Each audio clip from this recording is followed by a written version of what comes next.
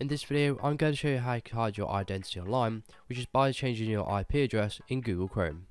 So the first thing you want to do is go and load up your Google Chrome browser, and you want to type in what's my IP in Google, and here it's going to tell you your real public IP address. Now in order to change it, you need to install a VPN to your Google Chrome browser, and to do this we're going to go to the extension store, and you're basically going to type in BetterNet. There will be a link in the description below, and this is going to be a free VPN. You can go ahead and add it to Chrome right away. Now the problem with free VPNs is that they obviously have to make money somehow. So they do this by storing logs, which is basically your activity you're using online while using the VPN, and they sell it to third-party advertisers and companies in order to make a lot of money. Now if you're not okay with this and you really do want to be anonymous online, I recommend actually paying for a VPN, and the one I use myself is called Private Internet Access. As you can see, I've got it up here.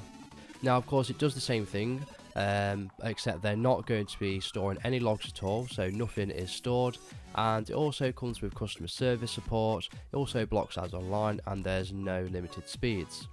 Now the best part about it is that you can use this VPN on 10 different devices at once, so you can use this and download it on your mobile phone and any computer and devices out there. So it's completely up to you whether you want to go for the premium VPN or you want to go for the free one, but you just have to remember that this VPN is free for a reason, and they do have to make money somehow.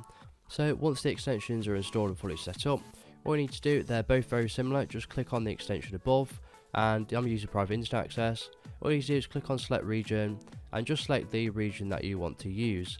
So I'm going to be using a United States server, which I've already got selected. Click on the big on button, and it's going to connect you to a United States IP address. So when I type in what's my IP, as you can see, I've got a brand new IP straight away, and I'm fully browsing the internet anonymously online. So if this video was helpful, please leave a like and pass it on to someone who may find it helpful as well. If you have any questions or comments, just leave them below and I'll reply to you as soon as possible.